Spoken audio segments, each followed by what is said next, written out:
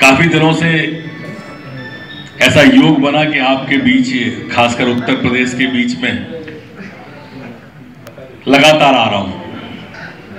मेरी विधानसभा भी आपसे लगी हुई है, झांसी से लगी हुई मेरी विधानसभा बबीना और झांसी के बीच में है, दतिया विधानसभा मेरी। अभी पुखराया पे जो रेल दुर्घटना हुई थी तो मध्य प्रदेश की तरफ से मैं यहां पर रहा था अपने मरीजों के लिए। हमारे मुख्यमंत्री जी भी आए थे। ये बात अलग है कि आपके मुख्यमंत्री पे समय नहीं था उनके बीच में जाने का, वो काफी व्यस्त थे परिवार में, वो परिवार में ही व्यस्त रहते हैं।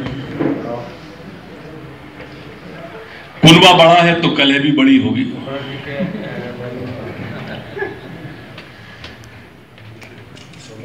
प्रदेश की हालत जैसी दयनीय हम देखते हैं मित्रों, उसके कारण आपकी जिम्मेदारी भी बढ़ जाती है। किसी कवि की पंक्तियां हैं, मुझे मालूम नहीं कौन से कवि हैं, याद नहीं आ रहा। साथ 20 कार्यकर्ता, 15 कार्यकर्ता, 25 कार्यकर्ता, 40 कार्यकर्ता जेल में भेज दिए गए।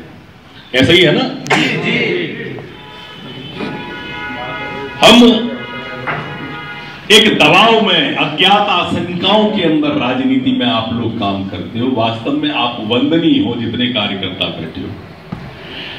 मैं चुनाव की चर्चा इसलिए नहीं कर रहा क्योंकि मेरे को आपकी आंखों की चमक देख के लग रहा है कि विधानसभा चुनाव में हम यहां पर जीतने वाले हैं।